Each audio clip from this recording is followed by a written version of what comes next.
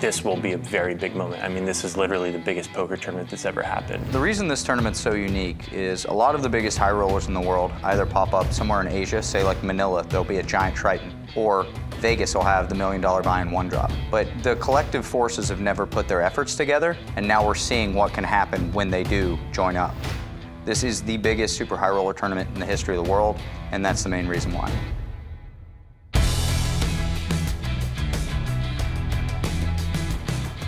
The best players in the world aren't necessarily playing mid-stakes or low-stakes. They're playing the highest game in the room. I haven't played many tournaments the last few years, but I couldn't miss this one. So this tournament is like, people have asked me about my parents, how do you feel, are you excited?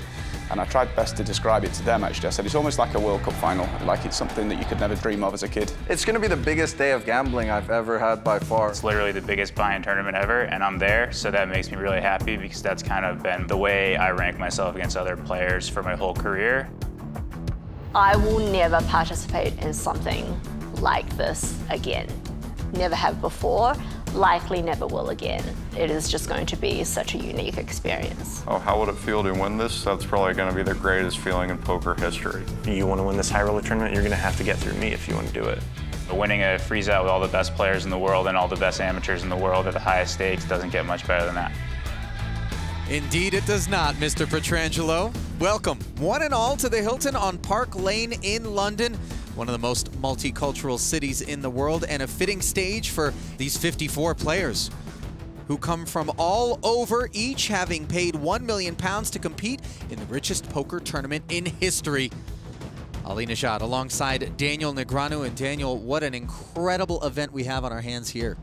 This has never happened in the history of poker, where an event, especially of this magnitude, separates the pros and the non-pros. I'm super excited to see how that plays out, especially in the early going. 11 places will be paid. £1.1 million, the minimum payout if you're in the money, with 19 million hanging up top.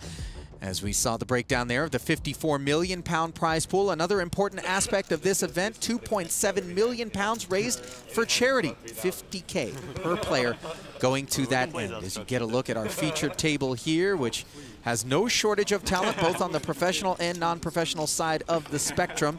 Blinds are at 1,500 and 3,000 with a 3K ante. Everyone starting with 1 million in chips, and Timofey Kuznetsov, true teller, starting with a limp, sitting on king-queen offsuit. Well, very interesting there, because most literature you read is going to tell you, hey, when you play poker, you got to raise or fold. And I would adhere to that unless you are as talented as someone like Kuznetsov, who has a good feel in terms of balance on what to limp with. So it should be interesting to see how that plays out the rest of the day with him, you know, adding limps into his range of hands. Chanwai Leong with the ace-8 suited, thinning the field behind with a raise to 11,000, which Kuznetsov calls, and they get a look at an ace-king-7 rainbow flop.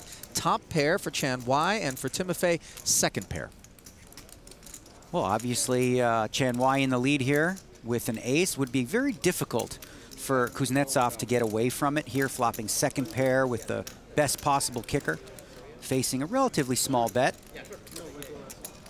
Action on the Russian after a c-bet of 12,000, which of course he will call and take a peek at the turn, which is an 8, now giving Leong two pair, aces and eights. Well, that's a really big card for Leong here, because, you know, if he was up against ace-10 or ace-jack, he's just improved, so he's going to want to get value against those hands. Obviously, if he knew Kuznetsov had a hand like king-queen, he might want to bet a little to sort of string him along. 32,500 into 53, the number he came with on the turn after the second check from Kuznetsov. And the problem here for Timofey, Daniel, if he calls that bet, he could potentially be facing an even larger third barrel on the end, so he decides to just release. Yeah, and I think that's why he probably folded, because that's a tough laydown there, you know. You're up against a player who's likely very aggressive, and, you know, you've got a pretty strong hand, but obviously don't beat any combinations that include an ace in them, so. Well, you want to talk about aggressive, Daniel. How about Tom Dwan, the man who just bludgeoned the poker world for so long online when he had his coming out party? Yeah, but you know, now he's aged. He's slowed down a little bit. He's opened up to queens as his starting range. Yeah, now he plays hands like queens, right? He used to be the guy in there with 10-6 offsuit all the time. Well, we may still see some 10-6 offsuit out of him, but he is open to 8,000 with these ladies. And for Vivek Rajkumar, another one of the pros seated at this feature table, it is a 3-bet to 35,000, ill-timed with the suited connector, and behind him, Elton Sang with the ace-king, 4 bets to 100K, 10% of the starting stacks. Yeah, so obviously Rajkumar here is sort of putting pressure on a button raise. It's a hand 7-8 suited that plays pretty well post-flop.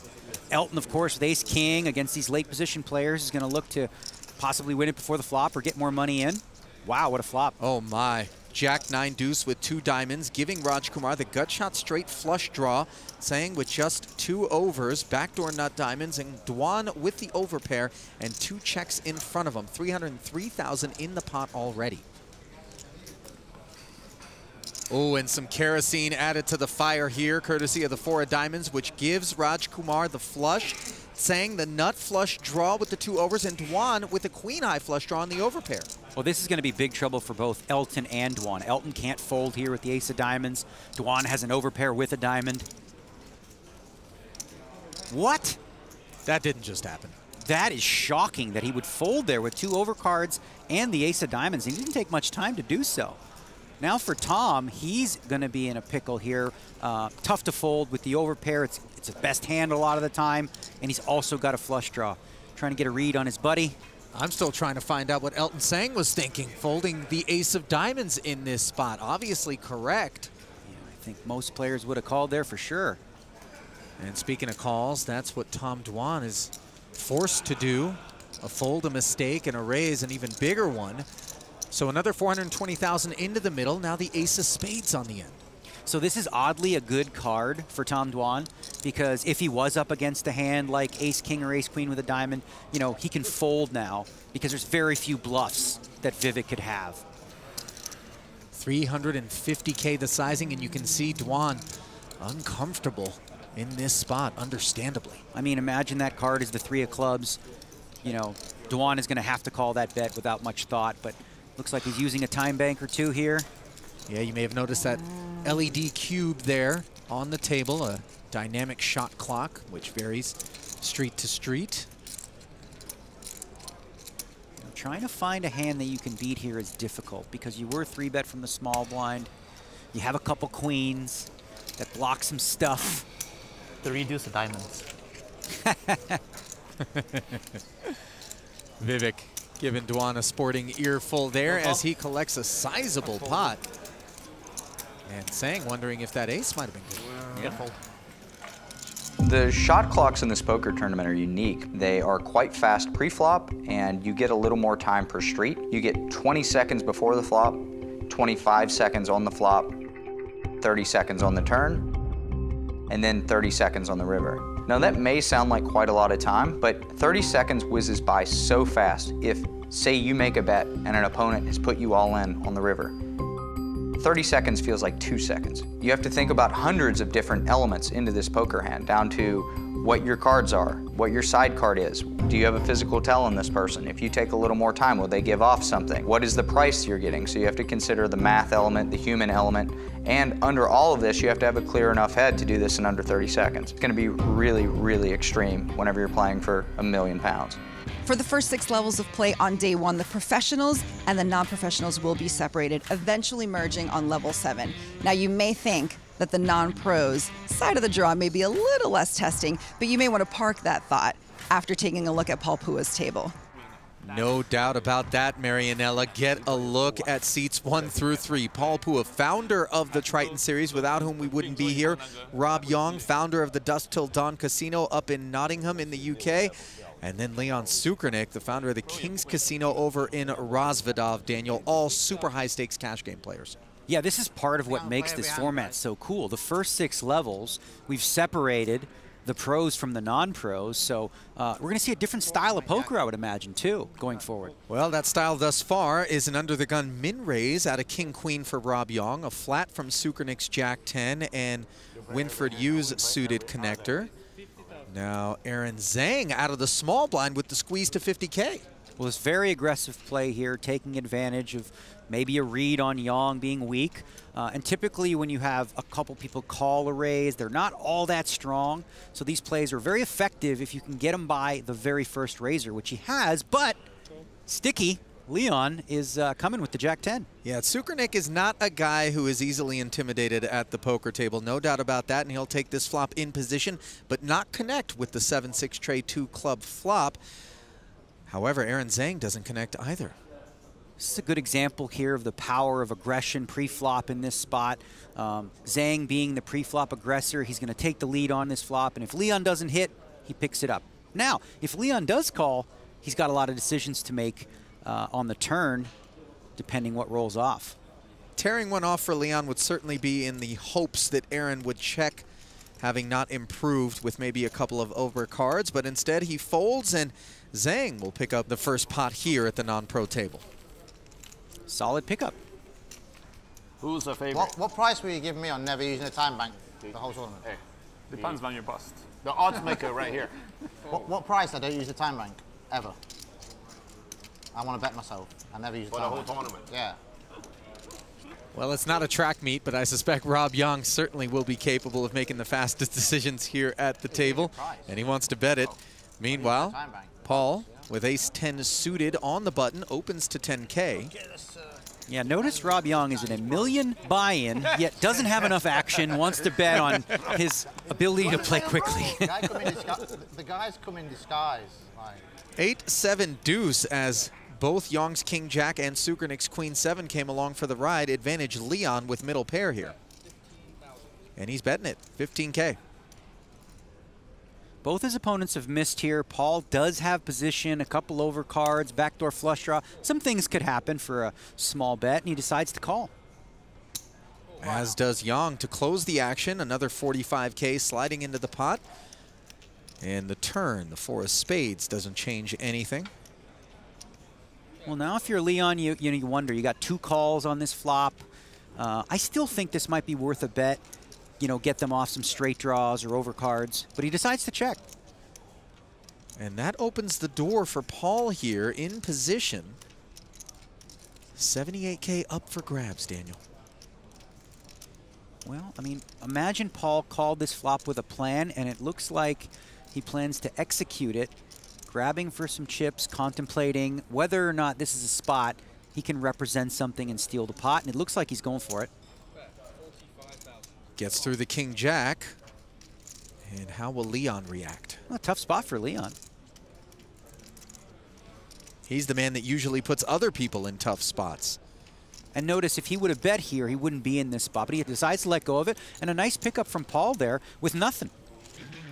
No doubt about that. The man to whom we owe a debt of gratitude, as he is the founder of the Triton Poker Series, and despite being a non-pro, he's got $11.5 million in career tournament earnings and the most cashes ever in the Triton Series with 16 total. Also, this is an invite event when it comes to the pros, and he chose to invite Tom Dwan to the party. The two of them go back a ways, and disaster brewing here for Pua, who has 2 kings, while Zhang holds 2 aces. The open to 8,000 has been 3-bet to 26, and the fuse is lit. Well, now it's important to note that both these players are very deep. You know, the structure's very slow, so it'll be interesting to see whether or not Zhang can figure out a way to really get maximum value, and he's electing to 4-bet here. 95K total. And now if you're in Paul's spot, obviously you like your hand, but you ask yourself, okay, well, if Zhang's not bluffing, what does he have? Ace-king, aces. He decides to just play it slow and calls to see a flop. And that flop, 7-8-9 with a couple of hearts. Very coordinated board. Yeah, neither player is going to love this board, thinking that the other may have hit it. A lot of bad cards can come off on the turn, whether it's a 6 or a 10 or a jack, putting out a 4 straight. Half pot size C-bet from Zhang, gets flatted by Paul, who is proceeding with a great deal of caution, and this could be an action freezer on the turn as 4 to a straight show up. Yeah, neither player is going to like that card. Imagine the action will slow here, but looks like Paul's grabbing for some chips. And he's fired 180K into roughly 400. Yeah, so this bet is like a little bit, well, I'm representing something, but I'm also protecting my hand. I'm also finding out where you're at. And we have a non-believer in Zhang who's made the call. And it's a very interesting call out of position by Zhang, given that another barrel on the end would really put those aces in a bind. But if you're Paul, you think, well, my kings are probably good, right? I mean, if this guy's got queens, I'm good. But again, he can't beat a lot of hands. The question was whether or not he should bluff there. He chose not to. And perhaps a wise choice, though we'll never know whether or not Aaron Zhang was going to call with the 2 aces if Paul would have fired big. Meanwhile, back over to the all-pros side of the spectrum. We find Tom Dwan choosing to limp the cutoff with ace-jack offsuit. Well, this is a little bit sneaky. Ace-jack's a hand you'd expect a raise from that position, so Tom understands maybe if he's going to limp some weaker hands, he's got to have some strong hands in his range so he's not easily read. Thank you, Elton. So bad.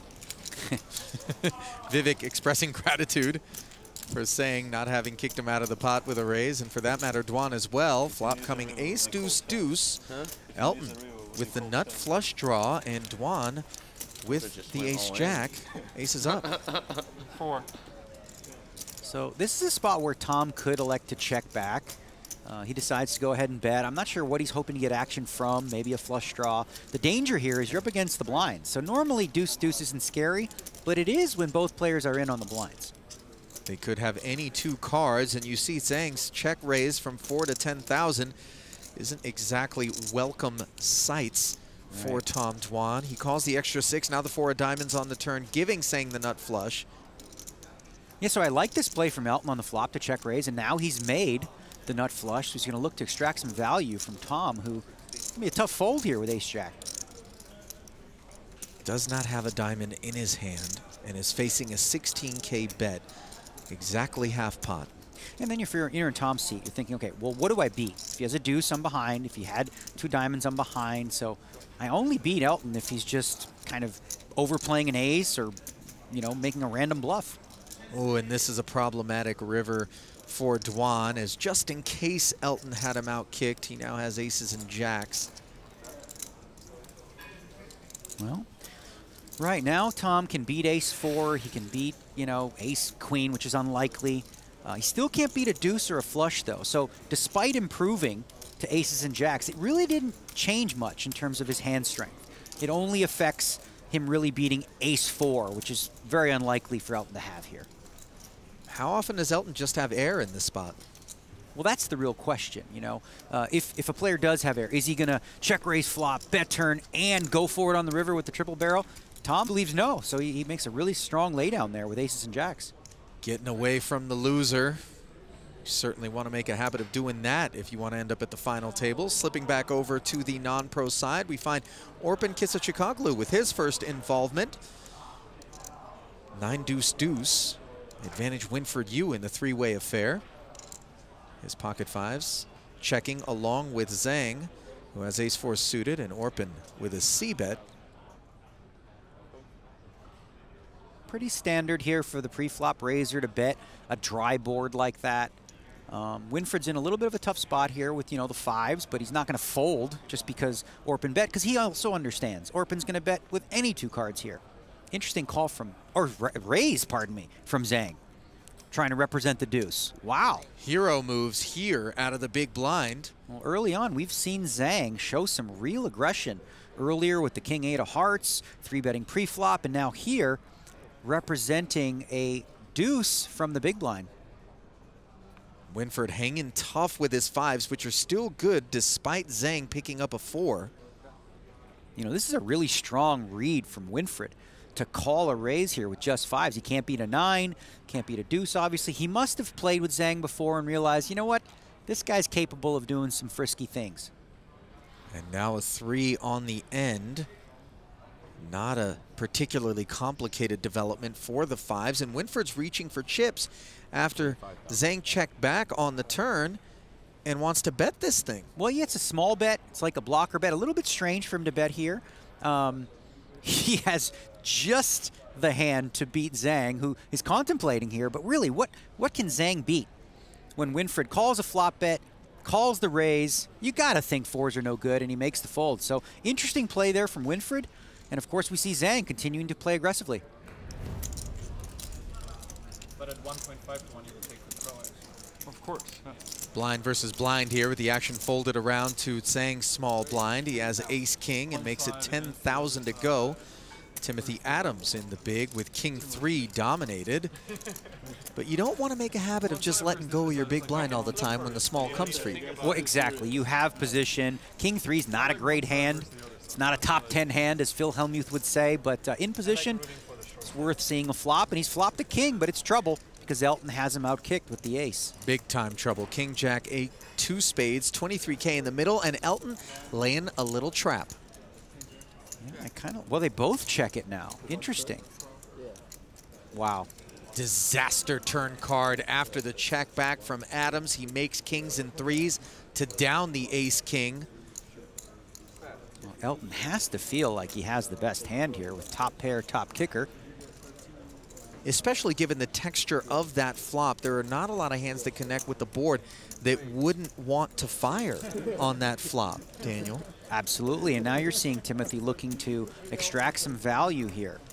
There are a couple draws, so this is important. When he raises here, he could be sort of saying, well, I've either got a really, really good hand, or I have a spade draw, a diamond draw, something funky like that, which could confuse Elton, and it has. He's obviously not going to fold here with the strength of hand that he has. Some straight draws available as well, as Tsang calls the raise, and a completely innocent deuce of clubs hits the river. All right, that's a card that doesn't change a thing. There's no sound because I'm not used to this. No reason for Elton to lead out here. If Adams is bluffing, let him go. 157 in the middle, and Adams comes with a $125 of it. Well, this is a good spot for Adams to bet a lot because, again, if your opponent was on a draw, he's not calling anyway. But if he does have a king, he's going to be hard-pressed to lay that down, and he can't lay the ace-king down, of course. Wow. Speaking of wow, Daniel, we're going to get over to one of our outer tables where we have a developing pot between Andrew Pantling and Rick Solomon. The man who has made 3 straight 7-figure final tables is all in and at risk with 2 overs, a gutty, and the nut flush draw. But up against top set, he needs a 10 or a spade. Not there on the turn. All in for 642, not there on the river either. And just like that, in level 1, we lose Rick Solomon. What an absolute cooler. If I'm Rick Solomon, I see that flop, I'm excited to get my chips in too. You can't blame him one bit. Pantling picking up all the Solomon bucks, and he is your chip leader. Rick Solomon, he's like an old buddy of mine, and you know, we both play like pretty gangster poker, I think. So one of us is going to build up chips, and one of us is going to bust. So it happens. Here with Andrew Pantling, who's responsible for our first bust out of this Triton Million, Rick Solomon. Somebody like Rick Solomon, who has made the money in 3 7-figure events, how does it feel? I know you guys also made the final table in Monte Carlo, another huge event. How does it feel to knock out somebody like Rick Solomon? Well, I mean, it feels good. Obviously, I feel bad for Rick. I mean, it's pretty tough when you fly all the way to London buying for a huge amount and don't make it through the first level. Especially to be the first bust out. First bust out makes it even more painful. And you know what? The hand was pretty automatic. We did play together before. He thinks I'm crazy.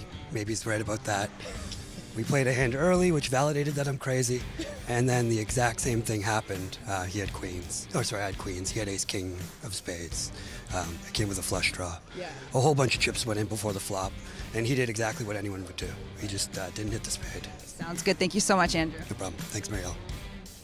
Classy there out of Pantling, acknowledging that were the roles reversed, he probably would have been the man out the door. No question, that was a cooler. I wanted to find out, that's why we're just trying to... Kuznetsov back over at the pro table with Cowboys. Makes it 9K to go. And 2 10s for Leong here. Could be troublesome. Oh, definitely troublesome. You know, we saw Chan play aggressive with the ace-8 of clubs earlier. This is a spot where he may actually 3-bet, which you see that he is, to 30,000. Kuznetsov has to like the sound of that. Duan releasing the queen-jack off suit. So now the question, if you're Kuznetsov out of position, is this a spot where you want to go ahead and 4-bet or just flat and slow play it? Looks like we have our answer as Kuznetsov wants additional chips inserted. Yeah, and that's not the news you wanted to hear if you were Chan. Still plenty deep, in position with 10s. He could be up against an ace-king. It is Kuznetsov. He's frisky, could have a lot of hands. Top set. There we see a king. Wow. Just a smash job here, and the board dry enough given the pre-flop action, Daniel, for Kuznetsov to try to trap, but instead he's going to c-bet, downsizing to 57K, though, in the process. Yeah, so if you're Chan here and you put him on a range of hands at 4 bets, ace-king's in there. So if it wasn't ace-king, it's aces, kings. You can't beat queens, you can't beat jacks. Still, though, in position, it's worth 1 peel for such a small price that he was laid. And that's exactly what Kuznetsov had in mind when he came with the 57K. Keeps his man in there as the board pairs on the turn. 321 plus in the middle. Now, what's the number on the turn for Timofey? Well, here's where it's interesting. He could check. You know, he could check this back, let him catch up. If Chan hits a 10 on the river, we have fireworks. You have to ask yourself, if you have all the kings, what can your opponent really have that's going to call? Very good point. And if it's aces, it's probably going to bet. I'm surprised by this. I thought this is a spot where Kuznetsov might just decide to set the trap, but now he's given Chan a chance to get away. 115 to call, with a potential third bullet on the end, and Liang way too good to get caught up in there. Releases the 2 10s as Kuznetsov takes it down. The unique thing about the Triton Million event is that it's half pros and half non-pros, and that's never been done before. Unbelievable for professional poker players. Half the field is actual amateurs. When you're looking at just the pro side and it's stacked with the very best no-limit hold'em players in the world, it's intimidating to say the least. A lot of the amateurs in this tournament are fantastic poker players. It's great for them that they get to play the first 6 levels against one another, because they get to work the edge off. So once you work off those butterflies, you generally will start to think clearer, you'll take time. So that adjustment period, I actually think is going to be quite crucial for these guys. For someone like me, it obviously creates an environment where I wouldn't otherwise be playing. I think it's going to be interesting to see what some guys that aren't used to that, how they adjust. It's going to be fun. I look forward to battling with these guys. I battle with them all the time. I may be in a pot against one of my best friends in the world, but if I draw a hand that I have to bluff with, you'll see me bluff with it. So I'm not afraid of anybody. Like, I'm just here to fight. Once level 7 comes in, it's going to be really, really interesting because it's going to get much better for one side and much, much worse for the other.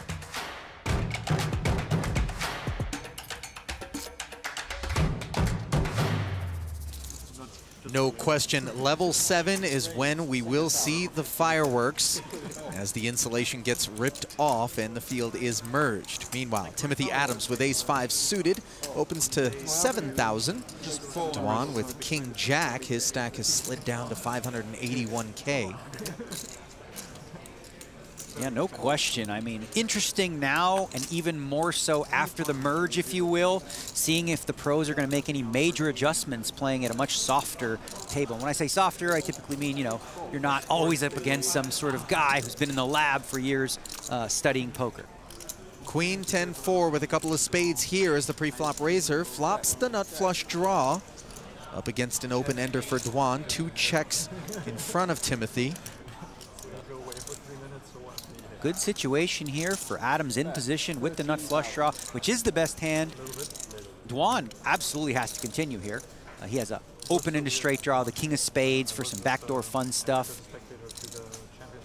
He's going to like this flop as well. And as you mentioned, Dwan needs to make something happen. His stack dwindling. He's going to elect to play this aggressively and go for the check raise on this flop. Yeah, trying to make something happen to the tune of 48,000. So now interesting, if you're Adams, you know that Tom likely has a made hand. You have the ace-high flush draw. Well, that means Tom doesn't. Sure, Tom could have jack-9 of spades or something like that, which you'd love right now as you've got the nut flush.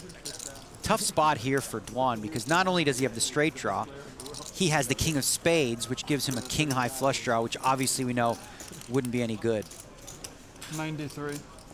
Not shying away, he bets 93,000. So if you're Adams, the only question is, you know, do I raise now or continue to set the trap for the river? And against a player like Dwan, I think it makes sense to just smooth call here and, you know, hopefully Dwan goes for a big bluff on the river and you can snap him off with the nuts. A paired board would be the only problem for an ace-high flush, and on the river the 8 of diamonds means Adams has the nuts as Dwan now checks. So now if you're Dwan, right, you think, well, my opponent, you know, he's probably got a queen. Can I get him off that hand? And he decides no. He checks, and Adams goes pretty big here, 600,000, putting Dwan essentially all in, and obviously Dwan's not going to call with just the king high that missed. He should be happy that he missed, though. If he hit, it would have cost him. Well, it's cost a lot of people when they've locked horns with Timothy Adams through the years. That's how the 33-year-old has managed to pick up over $17 million in career tournament earnings. It's very likely to dominate you. Tom Dwan down to 435K now as ace jack of spades and opens to 9,000. You know, down to just 400 is true, but this structure's so deep, there's no reason for Dwan to panic. He's still got plenty of big blinds and maneuverability. 140 of them. Like 350 or something? Roughly. 425 more. Which is as deep as you could hope to be in the early goings of virtually any tournament, and certainly one where you're buying in £1 million, as both Adams and Kurganov have flatted. 425. Kuznetsov taking a peek at an ace-queen here out of the big. Perhaps a glass of fresh squeeze? Yeah, could be a spot where, you know, Dwan does open a lot of pots. He might feel like this is a good opportunity to just pick up what's there pre-flop, and he's going to re-raise to 52.5. I like this. I think there are no real concerns about Adams and Kurganov, and you're targeting Dwan, who does have a hand here, ace-jack of spades. And, you know, Dwan's a little bit frustrated right now. You have to imagine, you know, with the start that he's had. So it'd be hard to lay this down. He's going to want to take a flop. In goes 52 total. Out goes queen-jack. And the duck soup. So this could be trouble for Tom Dwan if the flop comes ace-high. Instead, it's queen high, but two spades as well, as Kuznetsov flops top pair, top kicker against the nut flush draw. Yeah, fireworks will ensue. The question is it going in on the flop or is it going in later? But the chips will be going in here. A 3-bet pot, you flop the nut flush draw. If you're Kuznetsov, you flop top pair, ace kicker. Nobody's going anywhere. All the chips will get in here, I would imagine. But Dwan's not obligated to bloat this pot, right? You talked about how deep he is. Sure. Yeah, no, absolutely. But again, it is a 3-bet pot. He doesn't have to raise now. He could, you know, get frisky on the turn. I just don't see many scenarios where, you know, Tom doesn't get all his chips in here with the nut flush draw. Let's see how he approaches things on the flop. It looks like a raise to 132. Yeah, that's me saying, you know, hey, I'm Tom Dwan. I'm ready to go. Let's get it in. I would imagine Kuznetsov is very aware of the situation. Asking for a count is Timofey. Not much reason to just flat call here. He might as well just stick it in. If he's ahead, great. I mean, what can he really be behind? 2 kings? If Dwan decided to slow play it, unlikely. A set of 6s? Unlikely. So if I'm here with ace-queen and I'm Kuznetsov, I like the situation. And I think that Dwan kind of made his statement, given he was willing to put 132 of what he had behind in on the flop. Timofey can rest assured he's not going to lose his customer. So the chips do get in. Dwan does not hit the necessary spade on the turn and needs to see one here on the river if he's going to stay alive. Instead, it's the 10 of diamonds, and down goes Durr. Wow, early exit from the pro side. You know, you got to imagine the non-pros will be excited to see Tom go. He's a threat to win any tournament that he enters.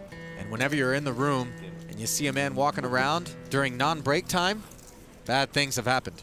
After busting Rick Solomon, Andrew Pantling started the first break as the chip leader, doubling his starting stack to 2 million in chips. Right behind him with 1.5 million in chips was Igor Kurganov. Now Aaron Zhang, Vivek, and Timothy Adams did round out that top 5. 3 of those players all started this tourney at table 10, which was the home of Tom Dwan, until Timothy Kuznetsov sent him to the rail earlier than expected. Non-pro table here, and we get our first look at Shanghai Wang, who's enjoying a massage. It's stressful out there, Daniel. Certainly is, especially when you're playing long days, having a lot of tough decisions. And he's up against here Andrew Pantling, who will put you to the test. I've played a decent amount with him. Very aggressive and tough to play against. Feeling sticky with a 6-deuce suited in the big blind as Shanghai attacked from the small. has his man dominated, going to the flop, which is 7-trade deuce, both players with a piece. Yeah, you would expect in position, Pantling sees this flop and thinks, all right, well, you know what?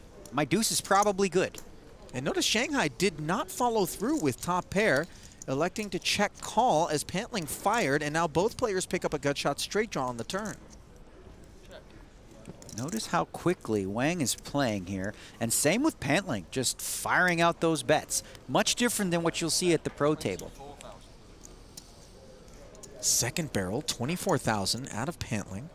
And the feeling Andrew's got here is that his man raised not in this territory and was just peeling one off. It's hard, he's having the massage. Notice how strong Wang's hand is here. He's also got the flush draw, and there you go, the straight flush. Wow, 7-high straight flush, thinking to himself, how do I max out against Pantling, who's just made a straight? And it looks good. Pantling firing 65,000 on the river. Question is, how greedy do you get here with the straight flush? How much will Pantling call? You have the whole wide world, and obviously Shanghai just praying that somehow Pantling has hearts as well. But a straight, certainly enough for him to call. And what's the number? 150. Very small raise. Yeah. That's going to be tough for Pantling to get away from. I don't see a fold here. I mean, your hand's too strong to just fold with the 6-high straight. A single ace makes a 5-high straight. And by the way, a single ace very much feels like it could be in Shanghai's range here. You wonder whether or not Pantling might do something heroic by playing back at him. If Pantling's never played against, you know, Wang in this situation, he might not know of how good or bad he is and whether he thinks an ace is good. Very confusing sometimes to play against players who are unorthodox. You can see Pantling really deliberating now, thinking, what is going on here? How do you play this hand this way where you check call the turn and now you're check raising me? Doesn't add up. But it will. Oh, a straight flush. As Pantling understandably pays off and a nice pot heading Shanghai's way. So I think that there's something really specific about there being such a big inaugural event, such as the biggest tournament that's ever played, that really gives the players that kind of FOMO that you don't usually get with other tournaments. Usually you can see a spot, you'll think of it as equity or EV. Okay, if I play this, I'll probably make 10K on average or 5K on average. But there's something so specific about playing or not playing the biggest tournament that's ever happened that you just feel like, oh man. So I played in the first million for 1 drop, and it was an amazing experience. And of course, when you like sit so close, you cannot itch of playing because it's the most prestigious tournament in history. Knowing the emotions and knowing the emotional proclivities of all the people that are playing, and being able to just have an insight into the dynamics, the poker dynamics, emotional dynamics, knowing who swapped action, knowing who's rooting for whom. And it still feels like I'm a part of it, even though I'm obviously not a part of it. What it feels like is that Charlie's talking about you, my friend, as typically we'd see you out there rumbling. For those that don't know, FOMO stands for fear of missing out, and I have it bad watching this action, salivating, and I promise that the next one they have, I will be sitting at one of those seats rather than next to you. Well, while you have it bad, those at home have it good, as we all have the privilege of having you in the booth with us. Our first look at this side of this non-pro table, including Richard Yang, who at one time was the #1 on the all-time Malaysian money list in front of his son, Wai Kin Yang, after winning the 250K 6-max no-limit Hong Kong dollar event, beating Steve O'Dwyer heads up last year in Montenegro. Since then, Paul Pua has overtaken him. As we see Sasia Jiang 3-betting this 9K business all the way up to 90K with her ace-queen suited. But then Pantling, as I told you, very aggressive and hard to play against. He elects to 4-bet with the 8-6 of diamonds. Not a play you see every day. Not at all, in high risk. In position against Jiang, who makes the call for the extra 90,000. 180 ahead to the Jack 7-6 rainbow board. Advantage Pantling with bottom pair and wrapped around that 7 of diamonds nicely. Well, if you're Pantling, you got to look at this flop and be happy about it. You flop the pair, you've got a 3-card straight. You have equity no matter what Jiang has, of course, unless she has something like, you know, Jack-Jack. But aside from that, great situation for Pantling here. Tough for Jiang, out of position. She does have a backdoor flush draw as well. 150 to call for Sasia. Does have 2 overs, backdoor Broadway and club prospects, and she decides she wants to tear one off as the pot swells to 682,000, and there is the nut flush draw for Sasia on the turn as the board pairs. Question is, what do you do now if you're pantling? You got to be concerned here when she does call that maybe she's, you know, got 10s or queens and is just playing them carefully. Well, what she's got is the nut flush as Pantling check back, and Sasia is going to give him a little bit of rope with this 3rd check on the river. It's not going to work here. He's got the pair. It might not have worked anyway if she let out, but she was going for the big pot there, the big bluff from Pantling, who didn't bite. So a healthy one headed Sasia's way as her stack heads in the right direction.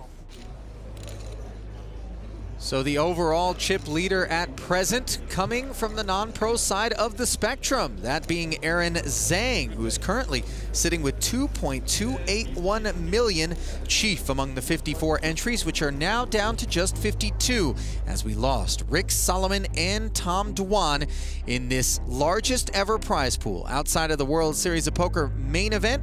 Looking at the payouts, 19 million pounds, the biggest first place payout in history, and this the largest field ever for a 7-figure event.